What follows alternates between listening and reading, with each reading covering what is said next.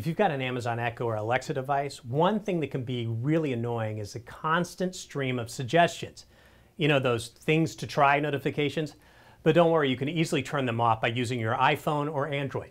I'm the CyberGuy. You can follow me at cyberguy.com for more tips like this, and also sign up for my free newsletter. Okay, ready to turn off things to try notifications? It is simple.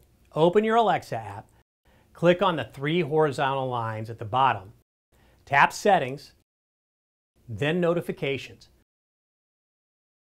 Scroll down to Things to Try, and simply toggle off phone notifications and toggle off Alexa device notifications.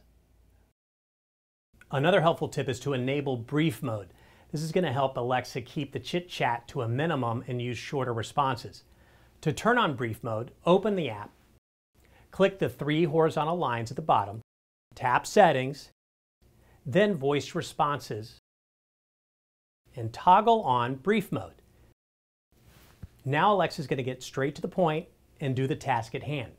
Finally, we all love getting packages, but the constant delivery updates can be a bit much. Let's manage those too.